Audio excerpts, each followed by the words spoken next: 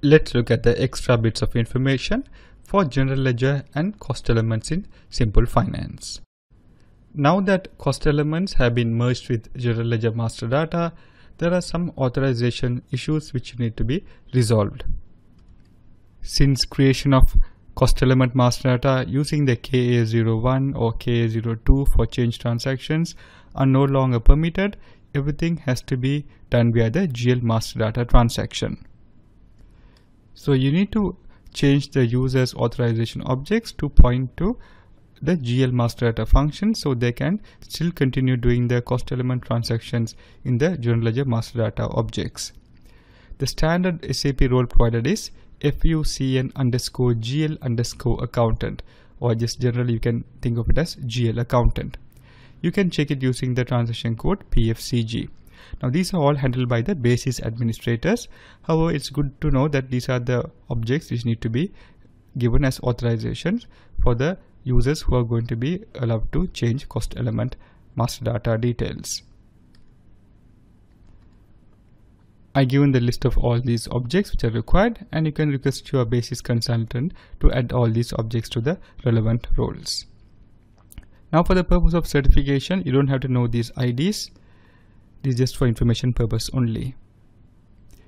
What you need to know is how the authorization objects are handled by the new functionality, where in the general ledger master data itself you can change all the relevant cost element master data as well, and the users who had been previously using cost element master data transactions have to be given access to the general ledger master data as well. Let's have a look at the chart of accounts and the GL account group structure.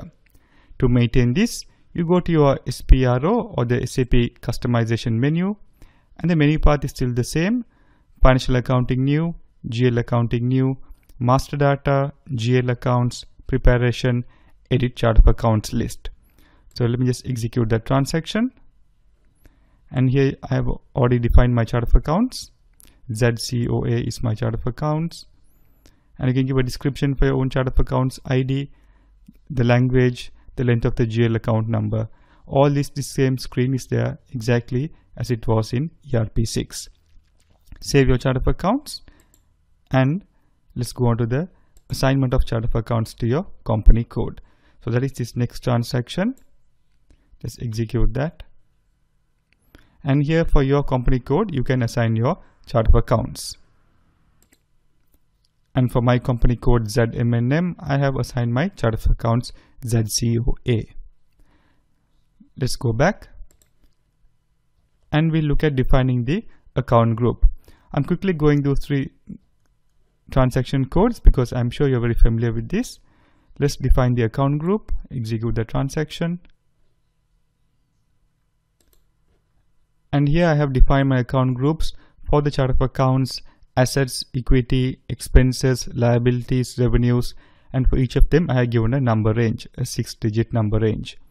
Now what you need to do in addition compared to what you used to do before in ERP6 is to add the secondary cost elements, which are now going to be GL accounts. So you need to add the account group for that. Let's do that now. Click on new entries to add another account group. So I'm just going to click on that. Enter your chart of accounts.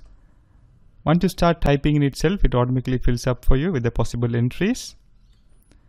And then enter the account